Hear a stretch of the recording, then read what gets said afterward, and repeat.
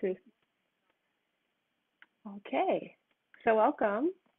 My name's Katerina. I'm a Zen Shiatsu practitioner, healer, holistic integrative coach, and I wanted to share with you today on the invitation of the Chicago Public Library some information about the Chinese medicine 5 elements. So as a Zen Shiatsu therapist, I've been working with this material since 2010 and began teaching Shiatsu, which is a holistic bodywork practice based in Chinese medicine. It's a Japanese practice. I've been teaching since 2013.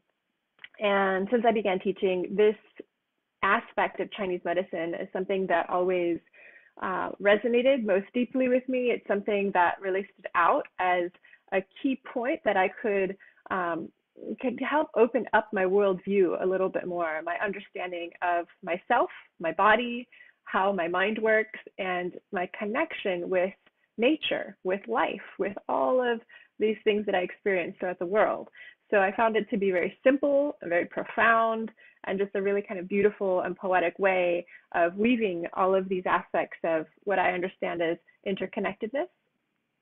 And so we'll be going through each of these 5 elements. As you may know, maybe you don't know, Chinese medicine was established over 2,000 years ago. It's an ancient form of medicine, time-tested, still practiced to this day. Acupuncture, this is what acupuncturists practice, if you're familiar with that, and has some similar overlapping principles as India's Ayurvedic medical system, as well as Tibetan Buddhist medicine. These are all variations of Asian medicines that are rooted in indigenous wisdom.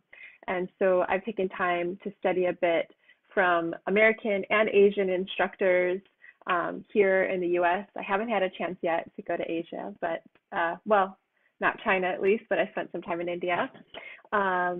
But so I wanted to share with you all of the kind of information that I've gathered over the years and have studied and put into practice through my holistic therapy practice and through coaching as well. So these 5 elements, and before we get to jump in just yet, you're welcome to throw any comments you have in the chat box. I'll try to get to those at the very end of this talk. But so, okay, the 5 elements they are this model of understanding the physiology, the movement of energies through the actual body. They have correlations with aspects of the personality, the psychology, the mind, and obviously these are elements that we see in nature through ecology as well. So we'll start by just looking at the view. Chinese medicine has roots in Taoist practice. So Taoism is an ancient form of cosmological thinking. You could say it's a religious practice. That's maybe debatable. It's a spiritual practice. It's a form of cultivation. I don't claim to be a Taoist practitioner in any way, but I am a student of life, and so I'll share with you a little bit about what I've learned along the way. So the view that we're entering into, from where these 5 elements, understanding of these 5 elements came from, as I mentioned, comes from Taoism. And so I wanted to give you a short excerpt from the Tao Te Ching. The Tao Te Ching in chapter 42 says, and what is the Tao? Let's start there. What is the Tao? It's a big concept, and it's non-conceptual at the same time. The Tao is, you can think of this flow, this movement of life. Put it very simply. You know you're feeling a flow state when things are happening harmoniously for you, quite effortlessly for you, and you're progressing along the path of your life, whatever way that might look. Some people call this our connection to God. Some people call this our embodiment of the Dharma. There's so many ways to look at this. I think they're all very similar in resonance and have very distinct kind of expressions in the world. So this, to give us an understanding, the Tao is, we could think of as the origin of all things, the origin of the universe. you could say. That kind of spark of the Big Bang, if you want to put it in terms of quantum physics or space. So the Tao, which is kind of all-encompassing, the Tao gives birth to one. One gives birth to two, two gives birth to three, and three gives birth to the 10,000 things. So this is kind of an understanding of how this aspect of oneness can continually branch off into multiplicities. And all these multiplicities into the 10,000 things becomes the phenomena that we live in. This is all of life, all of reality, from the moment we wake up in the morning to when we go to sleep, being born, dying, all of this, all encompassing, and everything we experience in between the 10,000 things. And so these 5 elements arise out of this fundamental understanding of these 10,000 things. They're kind of a distillation of these 10,000 things. So I want to just first point you to, I hope you can see here on the left side of the screen is this yin-yang symbol. You've probably seen this in pop culture and wherever. This yin-yang is a representation of this movement of the Tao, this all-encompassing nature. Ultimately, the Tao is beyond concept, but the Tao, which is nameless, formless, beyond anything we could even conceive of or think of, gives birth to one. And what is that one? It might just be this, you can think of this solid sphere, a circle. And that one gives birth to two, this polarity or dualism, which is the yin and the yang, these varying aspects of nature, the yin and the yang. Also known, the symbol is also known as the taiji. And within those polar opposites, that duality, there's the seed of the other, the seed of the opposite. So you can see within that white segment, there's a dot of black. Within the black segment, there's a spot of white as well. And that's constantly transforming and changing within itself. So it's just a little bit of the philosophical background. I don't want to get too deep into it for today. That's for a future course if you'd like to continue learning about this material. But that's to give you a little bit of a foundation of the background. So from this duality arises these, you could say the 5 elements up here. So the 5 elements, as I mentioned, is a model for understanding medicine. It is put into practice as a medical practice in classical Chinese medicine and traditional Chinese medicine, TCM, as you probably heard of. And so I want to give you an understanding of how these elements interact with one another. So we have a few different cycles. So you saw on the first page, going back here, these 5 elements are arranged in a kind of a circle here. So going into this, we'll look at the creation cycle. So each of these elements creates one another. They produce one another, and let's look at that. So this is called the creation, production, generation cycle. Either one of these words you can use depending on your translation. So essentially, fire creates earth, earth creates metal, metal creates water, water creates wood, and it continues in this productive, generative cycle. How does that happen? It's really simple and just so beautiful when you think about it. So fire, when fire burns something, it becomes ash, and that ash becomes compost or returns to the earth. Anything that we've digested from the heat of our digestive system eliminates into waste and returns back to the earth. Okay, so fire produces earth. Earth then produces metal. What are metals? We see precious metals, gold, silver, platinum, all the metals and minerals and crystals of the earth are deep into the earth. So earth condenses and produces metals. And then metals are a way of structuring and harnessing and creating water. So you think of condensation, for example, water collects on the metal. And this will make more sense as we go, so don't worry if you're getting lost a little bit. So just stay with me. So water creates wood. How does water create wood? Well, you need water to grow plants and trees and anything. We need water to fertilize and to hydrate life. Wood creates fire. How do we build a fire? By throwing logs of wood on it. Very simple, and it can continue to go deeper. So then this is a creation production cycle. So this is how we understand each of the elements are moving into one another, transforming one another, and developing one another. So we go to another cycle. This is called the control cycle.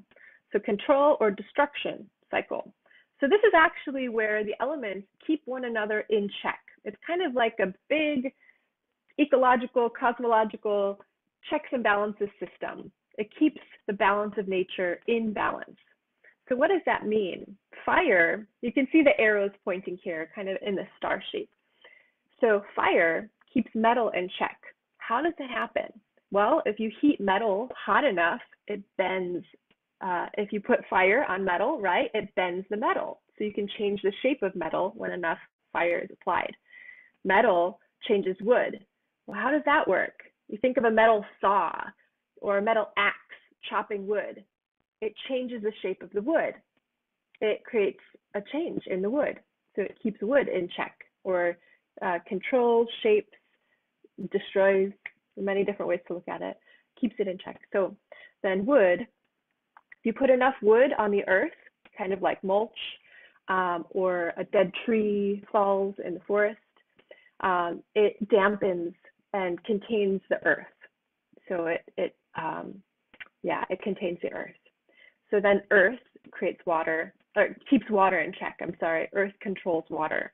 So if you put enough earth on a pool of water, for example, it'll soak up all of that water and it'll be soggy, kind of muddy water, right? And then water keeps fire in balance.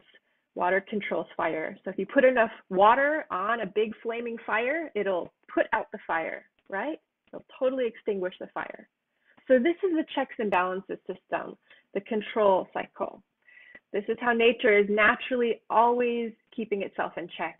And we can see this even in our environmental crises that are happening, very much so. So when, we've exhausted all of, well, I won't go too much into that, but you can see how this is a way that we're keeping nature in balance. And it keeps itself in balance anyway. Okay, so then finally, I want to introduce you to what this means for our lives. How do we apply it into our life? So in Chinese medicine, when you go to see an acupuncturist or an herbalist, or myself for shiatsu therapy, we might look at something called the daily cycle. So this is how these 5 elements are expressed throughout your day. So basically, there are different times of the day in which each of these elements are most apparent. They show up the strongest.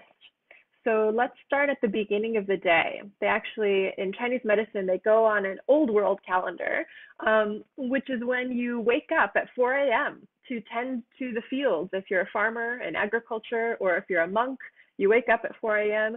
to do your morning practices. And what do you do first thing when you wake up in the morning? Let's say it's 4 a.m. You can adjust it to your modern schedule.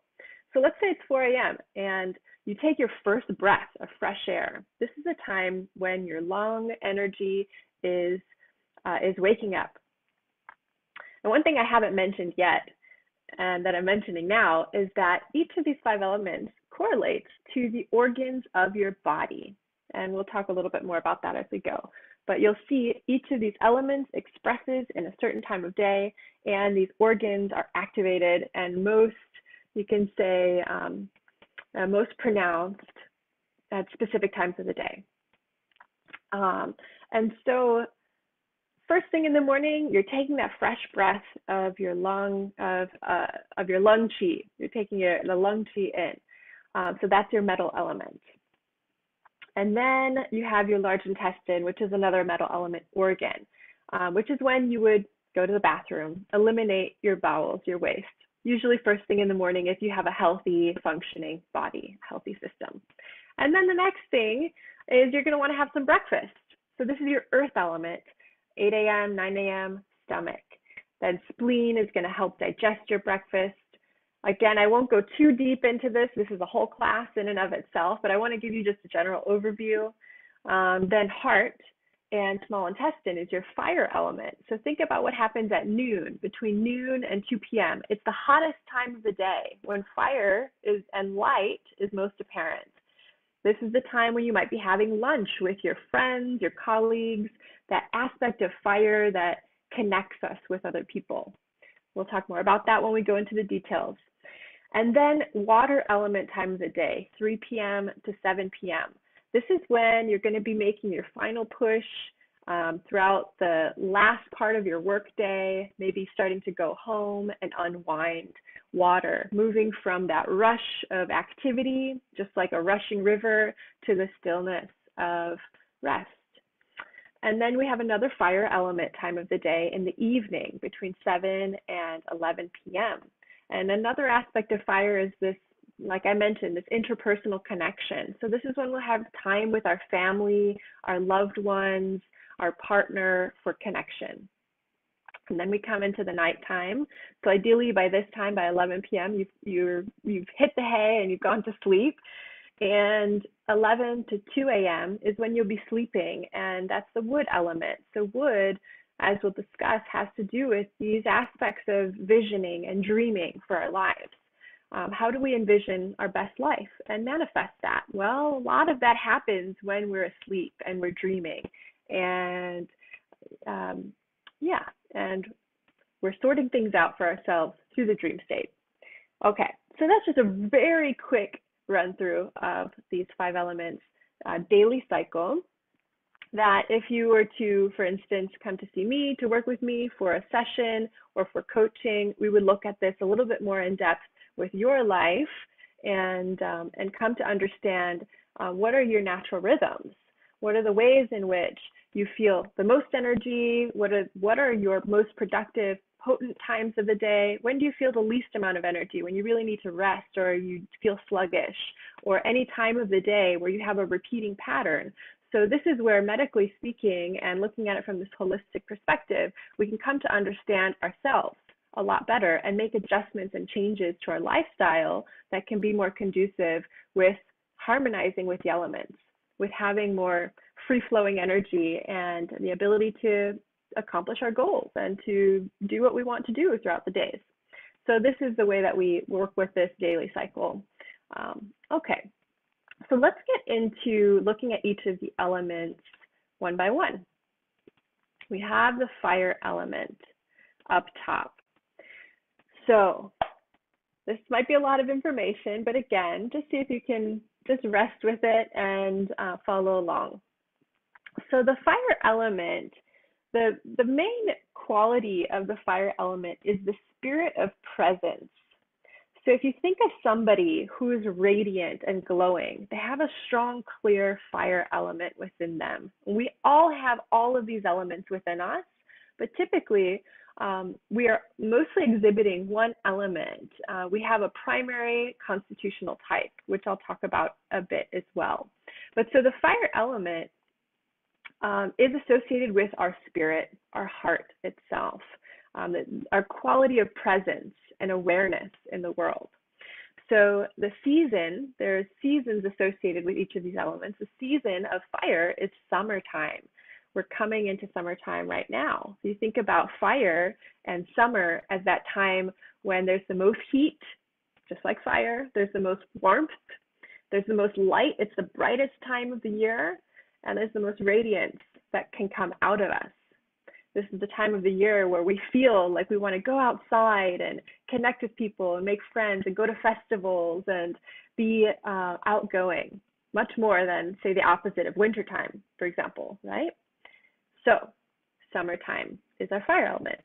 As I mentioned, the organs associated with fire are the heart, the pericardium, which is this anatomical encasement around the heart, small intestines, and triple warmer, which is unique to Chinese medicine, a function of the body.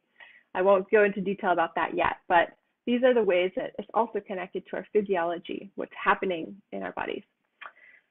The emotion associated with the fire element is joy.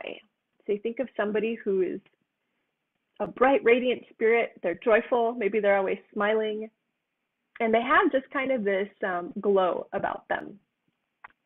The other side of this fire element emotion is sorrow or melancholy. So this is where we get cases of people who fall into depression or even anxiety, where there's too much fire energy moving. So depression, anxiety are fire element pathologies or imbalances. The personality of a person who is a fire element type is extroverted. They love being social. They're a social butterfly. They're outgoing. They love to travel, be out and about, and connect with people. Connection is the primary motivating force for them. They love connecting with people. If they feel isolated or they've disconnected with somebody, it's the most terrible thing that could happen to a fire element person. So the virtues, there are virtues, these enlightened qualities, you could say, the virtues of each of these elements. The virtue of the fire element is presence. It's the way that they shine. It's their insight, their ability to know themselves. And it's this quality of propriety. It's being at the right place at the right time, being in line with spirit, letting spirit move through them. So some of the challenges that a fire element type person might have is, like I mentioned, melancholy, perhaps the need to control themselves, to keep things under control if things feel too big, for example, or the fear of intimacy, the fear of vulnerability. So there's always this dance within connection. Connecting just the right amount is what allows you to embody your wisdom of the fire element.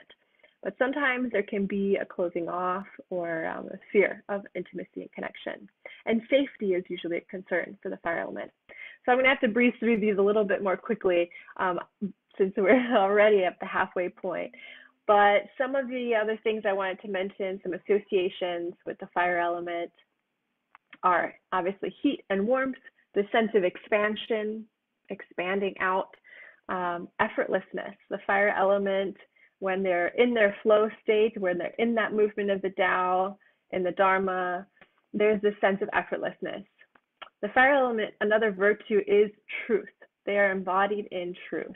They're speaking truth, and they're honest, versus a fire element out of balance in someone can result in lying or deception and manipulation. And then another concern of the fire element is being seen, being heard. Commitment is important to a healthy fire element type person, and the sense of openness to life. Okay, so going on to the next one, we have fire creates earth. So earth, the archetype of earth is the great mother. The great mother, earth is the center around which actually all of the elements move around. The season of the earth is late summer. So this is after the highest point of summer when the most fire is expressed. It's starting to descend. It's autumn, not quite autumn, it's a harvest season. We also call this doyo, the season between seasons. So earth is simultaneously the harvest season. If you think of the great mother, the nurturing type with all the foods and nourishment, this is the earth element, that harvest season. But it's also the season between seasons. It's the axis point, this pivot point between seasons. So the organs associated with earth are stomach and spleen. This has to do with our digestion. Earth is constantly transforming everything we give it to it. So if you think of putting a pile of compost outside, you almost don't even have to do anything sometimes, but just let it decompose and get redigested into the earth, and it becomes soil, and then it becomes, fertilizer, and then it becomes food and nourishment. All of these are earth element associations. So the emotion, if we're talking psychologically, the emotion associated with the earth element is sympathy. It's being able to care for other people and causes, to care, sympathy. It's also associated with worry and rumination.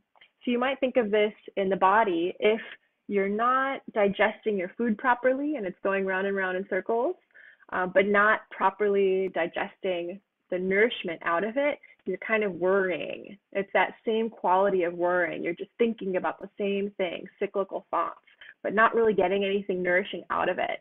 That's an earth type thing when we want to look at what's going on with your stomach and spleen if you were to come in for a treatment, for example, for Chinese medicine.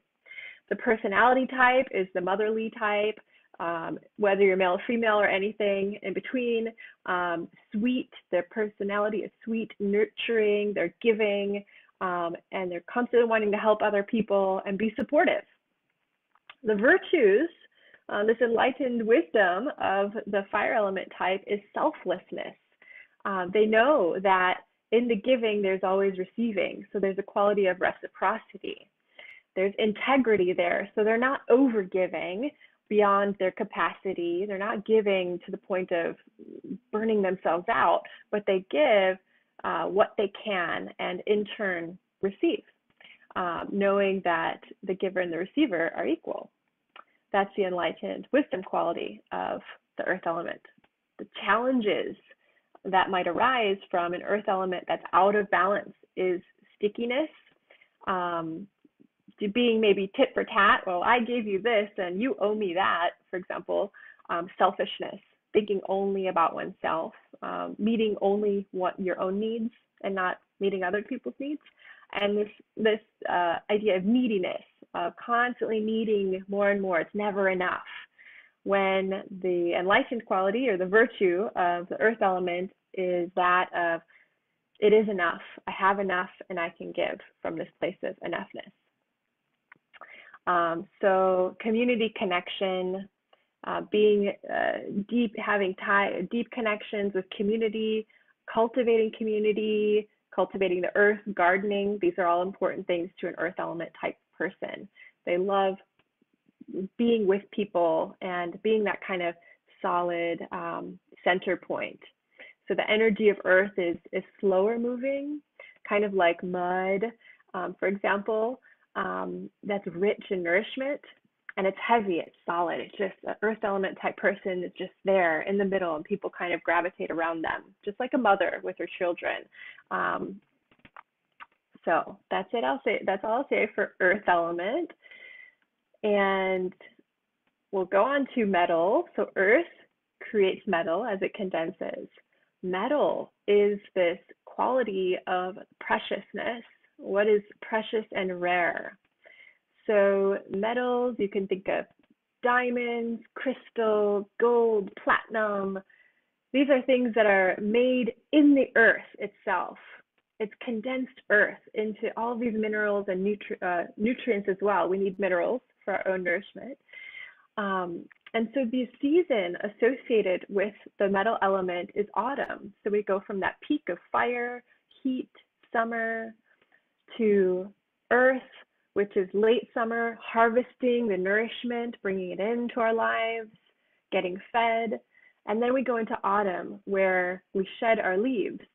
We see the trees outside are releasing their leaves, and we also can let go a little bit more as we start to move into winter season. So this preciousness, this rarity of the autumn season is we start to shed all of the excess and start to find what's really most important to us.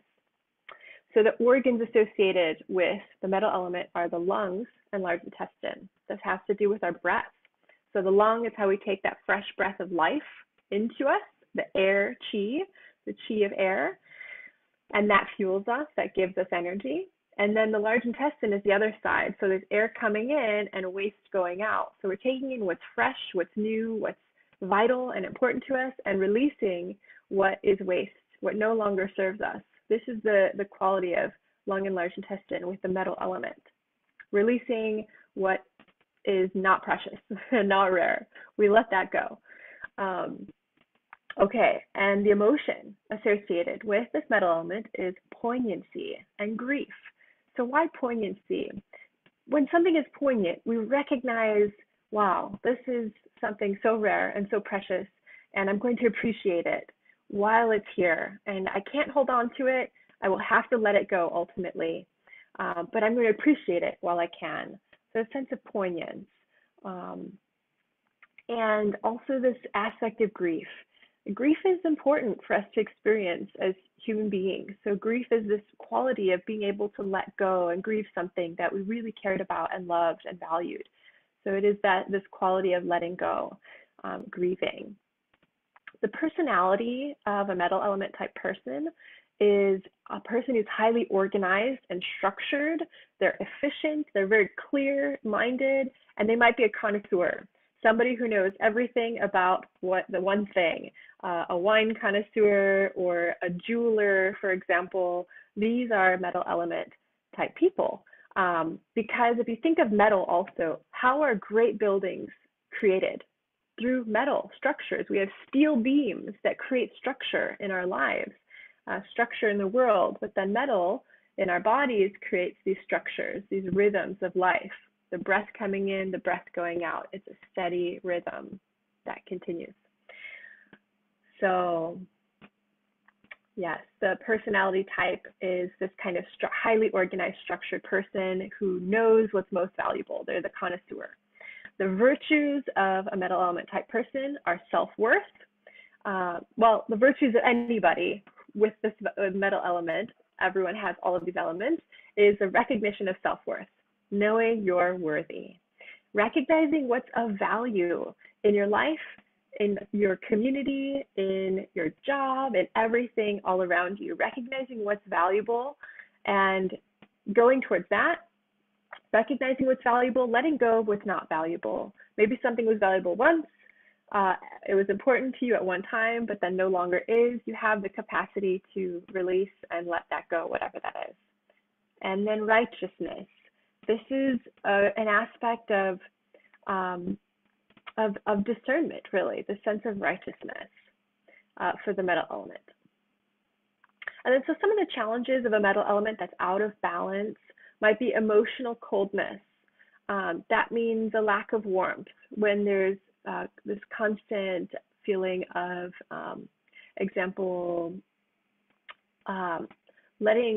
letting go too much, for example.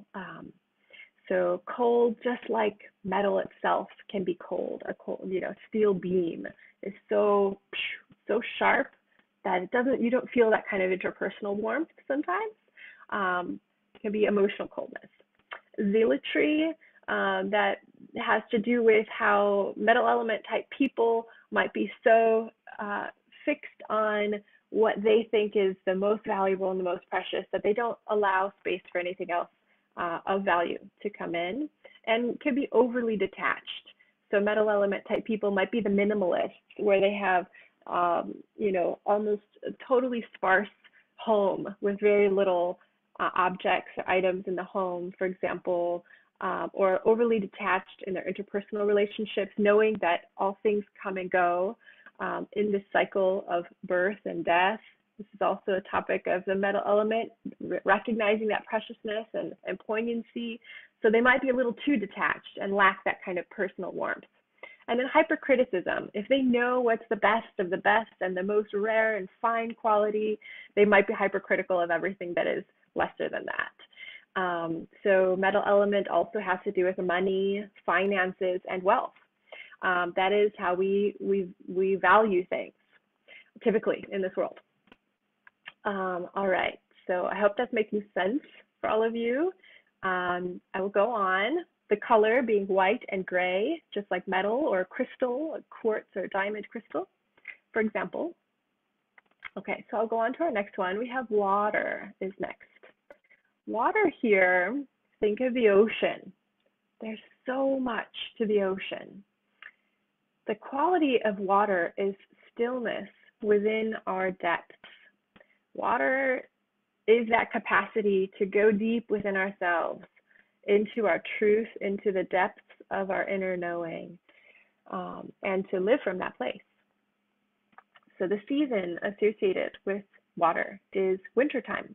So we went from autumn, metal, so just like the leaves are shed, we come into this place of poignancy with metal, recognizing what's most important in life.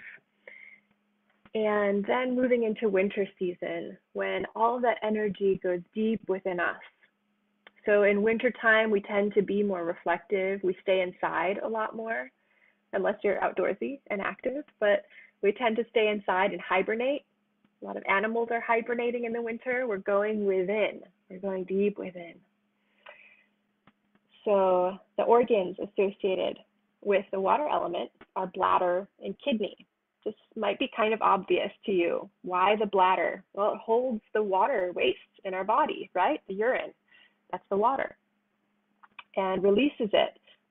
Kidneys are filtering the water in the body. There are deeper aspects to the kidney that have to do with our essence.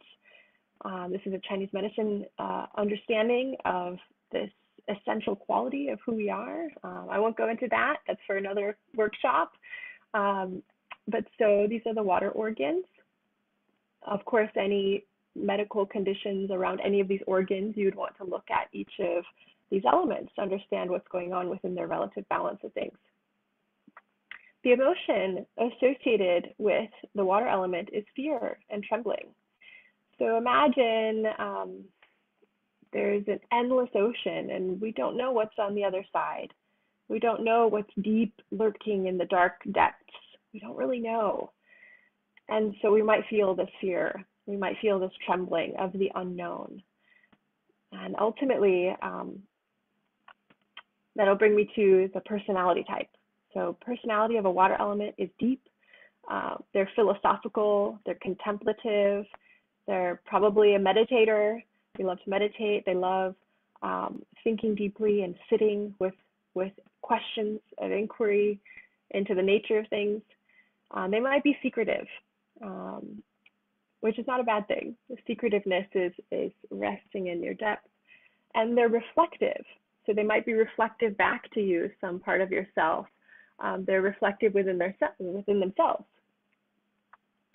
And this brings us to the wisdom of the virtues of the water element, which is wisdom, transforming fear of the unknown into wisdom, resting in the unknown, resting in uncertainty, being okay with not knowing everything about everything, or not knowing what's out there or what's possible.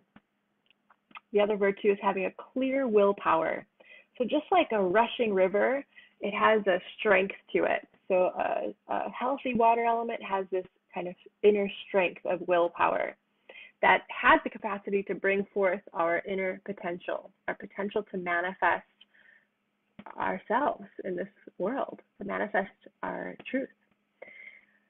So the challenges of a water element when it's out of balance have to do with maybe being too powerful, overpowering others with your willpower, for example, or fluctuating between the extremes of being overly conservative, that is living in a place of fear and being conservative or not willing to take any risks into the next step of the unknown, or being overly reckless, just leaping headfirst into the unknown and not really taking time to really consider it or to think about what you're doing, for example. Another challenge might be financial or emotional insecurity, just this fundamental sense of like, I'm not really okay with who I am or being in this world because it's unknown. It's kind of big, scary place we live in. So these are some of the challenges of when water element is out of balance in our bodies and minds. Some other associations, the color is blue-black, just like the ocean, the water. Cold is the quality of water, just like the winter time when we're going deep within our depths, coldness. Ice is freezing. You know, when we get so scared, we just freeze like ice. This is also water element quality. Healthy water is flowing through life. There's the quality of stillness, and also, as I mentioned, contrasting that rush of that strength of willpower, just like a river rapids. The wisdom, another wisdom of water is using your resources wisely. So knowing what you have and using the resources that are there with wisdom and discernment. And there's a natural self-assuredness to a water element type person. And that's about it. There's the aspects of flowing stream, the crashing waves as I mentioned. All right, so moving on to our last but not least element here is the wood element. So the wood element is all about growth and direction. The wood element, if you think of a strong tree, right? Roots planted deep, strong trunk, growing branches outwards, reaching to the sun, right? This reaching, stretching out, okay? So we are in the wood element full time right now. Springtime is a wood element. You can see this is the time when everything is coming alive, growing. So the organ associated with wood element is the liver and the gallbladder. This has to do with our ability to move freely in the world, to stretch, to vision. Again, I won't go into why those organs, why this element, because that's a whole other course in and of itself, but reach out to me if you do have those specific questions, or feel free to put them in the chat box too. I can talk a little bit more about that. But liver and gallbladder, and the emotion associated with wood is anger and assertion. You think about anger, there's a lot of energy behind anger. It has a direction. It's like, we're going this way. This is what's happening. This is the way it should be in the world, or you should not do that. Anger is strong and directive. Just like a sprout that bursts out of a seed shell. It has to have a little energy to go boop, to grow upwards. So there's this upwards movement of the wood element. Assertion, being able to say, this is the way that it is. This is right. This is wrong. These are qualities of wood element. Personality of a wood element type is driven. They're commanding. They might be the CEO, the boss, the manager. These are good qualities of a wood element type person. They know how to take command and say, this is what's happening. And they're visionary. This is especially true of a liver type person. They're visionary. They love to make plans and look ahead to where they're growing, the direction that they're growing into. So the virtuous qualities of wood are benevolence, compassion, doing things for the benefit of others, not just for the benefit of yourself, but doing things that are beneficial. Having clear direction and flexibility, just like the nature of bamboo. So I like to use this example because it's so perfect for the wood element. The nature of bamboo is strong, it grows rapidly, and it has flexibility within this. So it has a direction, it's growing upwards towards its best life, you could say, towards its best expression. It's growing upwards, but it has the flexibility to bend and sway when things change.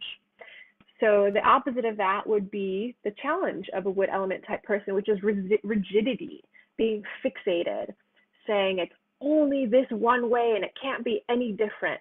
Well, what happens when we're challenged by a storm? What happens when we're moved by the winds of life?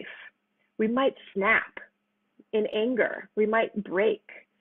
And that's not so good. We don't want that.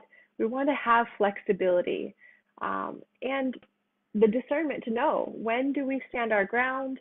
When do we have flexibility to change plans, to change directions as needed? So another challenge, again, of the wood element type person might be snapping or explosiveness in anger or belligerence, blind rage, for example. This is wood element totally out of balance. Then another side of that out of balance aspect of wood is timidity, being too shy or not willing to assert yourself and say, this is what I feel is right or this is wrong. Indecisiveness, just not being able to make a choice. A good, healthy wood element type person knows the right choices to make that will benefit others, that will benefit, if you're the CEO, that will benefit the company. If you're the manager, it will help create more harmony in your workplace. This is the healthy wood element. A wood element type person has a clear sense of judgment. So they might be a judge in the court, they might be a lawyer.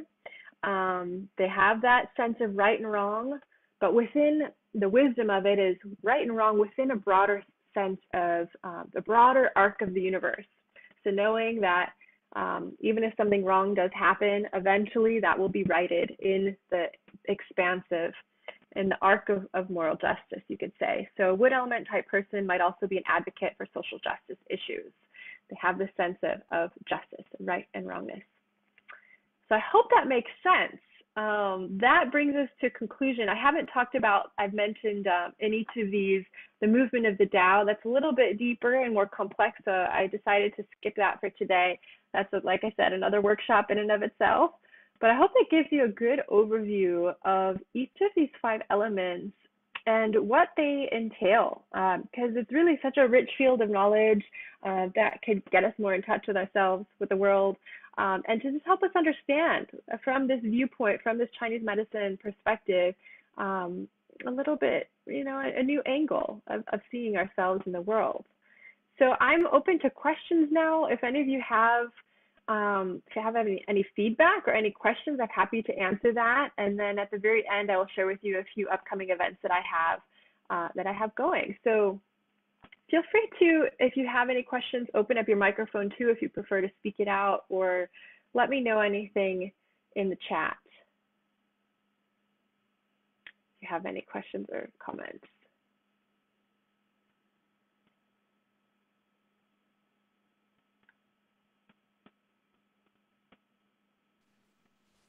Hi, I kind of came in a little late. I'm not sure if you said it in the beginning, but I did enjoy your presentation of each element. My question is, how would you know which one of the elements that you kind of lean more towards or embody? Absolutely. Yeah, that's a great question. So this is something that I do. I'm working one-on-one with clients. I would say first, to schedule an appointment with me, I do offer 5-element consultations. And during these consultations, we will go in depth into understanding what your constitutional type is, your 5-element type is, and what you would be doing, and what we do in consultations is to look at your daily cycle. I showed you that chart. Look at the daily cycle. Look at when your energy is most amplified, most radiant, when you have the most energy through your day, when you have the least amount of energy, when you feel off, or if you have repeating patterns going on, like every day at 3 p.m. I need to take a nap, or I need a coffee, or I'm always waking up at 2 a.m. every single night. These are signs of what's going on with your elements and can give us more information about what type you are. Another way to assess what your 5-element type is looking at your belief system, your mind, and your psychology. What are some of the ways that you, what are some of your life stories? What's kind of like your life thesis that drives your motivations, that drives your compulsions, your habits, your inclinations? What do you lean more towards? And also, you might just look at this very simply and say, what's my favorite color? Or like, what are some things that just resonate the most with me? But this is just a very brief way of coming to understand what your 5-element type is. And I would suggest just booking an appointment with me to do that, because this is something that I specialize in, and I love sharing with people, because I've gotten so many people over the years, and they're like, how do I know what element I am? Am I this one? Am I that one? And I love discerning that with people, because I think once you really go deep into understanding your constitutional type, your 5-element type, then you can really understand so much more about yourself and bring yourself more into balance, into harmony. So there's also ways to remedy if certain elements are out of balance once you know that, once you know which one you are. And the other interesting thing is that we have usually one primary element type and a secondary element type, where there's one element type that is most predominant through the whole arc of our lives, from birth up to present day. But you might notice some running themes throughout your life where you're like, yeah, I had a phase in my life where I was a little bit more of one element, or I'm primarily this one element, but then I also noticed this other one underneath. And, all of that is part of your whole makeup of what makes you you. And I see a few comments. Thank you so much. Very informative. Thank you, Ruby. And is the remedy for an imbalance usually herbal, physical, etc.? It can be any and all of those, actually. So remedies could be anything from daily lifestyle shifts, of shifting your sleep patterns, to shifting your diet, Can be herbal medicine through Chinese medicine, could be treatments like shiatsu, which is what I practice, could be acupuncture, could be physical as well. Doing specific exercises can also shift your elemental balance. Specific yogas also have different elemental qualities. So remedying and working on on the relative balance of any of these elements can come in a number of ways and through a number of methods. So hope that answers your question. So yes, you're so welcome. I'm so glad you're here. And so, great. How and when is this model superior to Western medicine? Wow, good question. I might get in trouble saying that it's superior, but I like to say that it can work in harmony and in conjunction with Western medicine. I am an advocate for natural medicine. First and foremost, that is my field. But I know that Western medicine is so vital and important, and it really is. You're welcome. Really is such a wonderful thing that has brought us so many solutions to physical ailments. But I like to say, in terms of Chinese medicine, the understanding is a superior, let's say physician, a superior medical practitioner is treating first and foremost the spirit.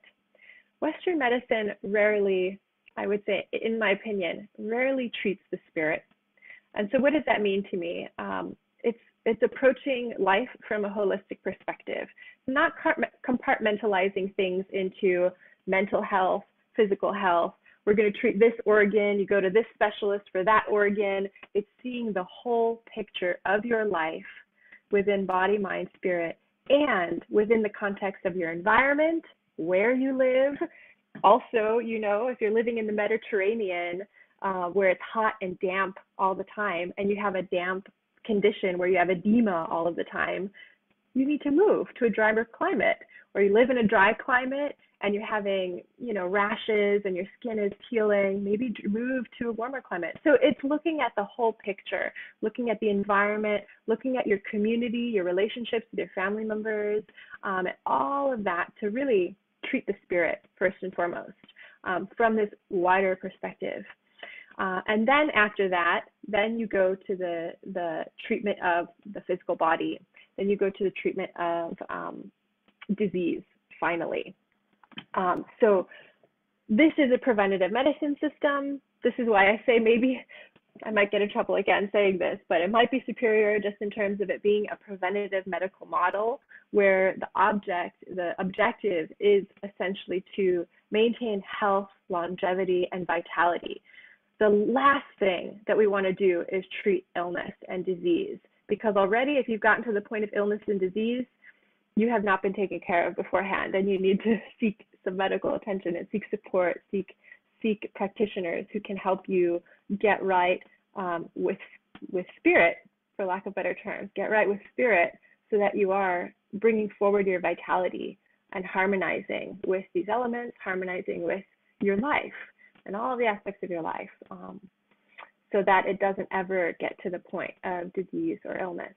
I think that's where some of these holistic medicines and traditional medicines, not just Chinese medicine, but indigenous medicine as well, Ayurveda, all of these medicines can be very helpful and very informative to Western medicine.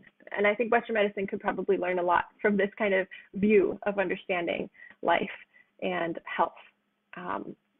Not so much treatment of symptoms, but prevention and balance before we ever get to any symptoms. So I hope that answers your question.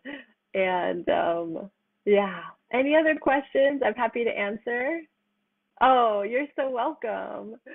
All right, and if all goes back to fire in the beginning, once we've healed the metal, the earth, etc., do you see you have to work through each element to get back to the source, fire? Julie asking the deeper questions here. So there is another model of understanding that I haven't touched on yet, that is the movement of the Tao. And the movement of the Tao is essentially we're always returning to source. we're always returning to our essential nature, which is the embodiment of truth, of wisdom, of our light. And so there's nothing essential you have to do. You don't have to do anything to get back to the source or get back to that starting point, for example, the origin, your original nature. But it's a natural process that happens as all of these elements begin to harmonize. I think I'm going to save this for a future workshop because we can go much more in depth with this idea of what it means to heal all of these elements and to return to original nature, return to, you could say, the Tao. And that is being in harmony with Dharma. For me, this is same kind of synonymous variation of expression of how it shows up in the world, but very similar. So yeah, that's it. All right. Well, if there aren't any further questions, I will share with you some upcoming events that I have, if any of you are interested in participating. And thank you all so much for being here. It's been so wonderful to be able to speak on this subject. It's one of my favorite things to talk about. And please do reach out as well. You've got my website here, livingheartcentered.com. I do one-to-one sessions, hands-on shiatsu therapy, as well as coaching, this holistic health coaching and these 5-element consultations if you want to meet with me to discover what your 5-element type is in depth. And so the upcoming events I have are a women's circle. We've called the Enlightened Feminine Women's Circle in person in Evanston. I may be offering it hybrid, so if you're feeling really called to join that, it will be Sunday, May 22nd. Feel free to reach out to me. My email address is also livingheartcentered@gmail.com, the same as my website. And then I have a workshop coming up on the 5 elements. We're going in depth into the fire element. And I will be offering these seasonally. So we'll do fire in the summertime. We'll go in depth into fire, getting into all the nitty-gritty details about fire and what it means to express our radiance, to discover our truth, and to embody joy, which are all the qualities of fire, the fire element. Summer sunshine, and that's going to be Saturday, June 18th from 11 to 12:30. It'll be online through Zoom, so you're welcome to join wherever you are. $40 is the early bird special, which will go up to $55 after the end of this month. And then I have Heart Healing Journey, which is a 6-month one-to-one program for cultivating your wisdom and clearing through obstacles that might be in your path. This is an online, ongoing, one-to-one healing, coaching, mentorship program. So if you feel ready to go really deep and go really far in your life, whatever it is that you're healing mentally, emotionally, and physically, I'm here to offer guidance and support for that. So feel free to reach out to me, and you can find out more about all of this information on my website right there, livingheartcentered.com. And thank you all so much for being here. See you next time. Yes, thank you.